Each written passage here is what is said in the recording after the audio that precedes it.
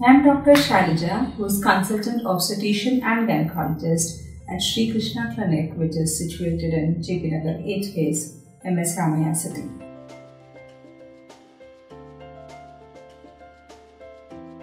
It is definitely possible to get pregnant with one fallopian tube and ovary, provided they are healthy and normal.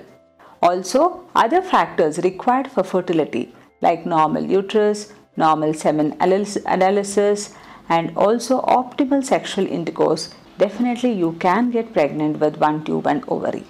However, whenever a lady loses one tube and ovary, her chance of becoming pregnant reduces by 50%.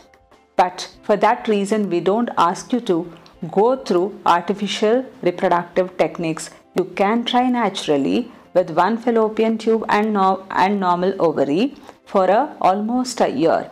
At the end of 1 year, when you don't conceive, better you consult your doctor and take appropriate advice.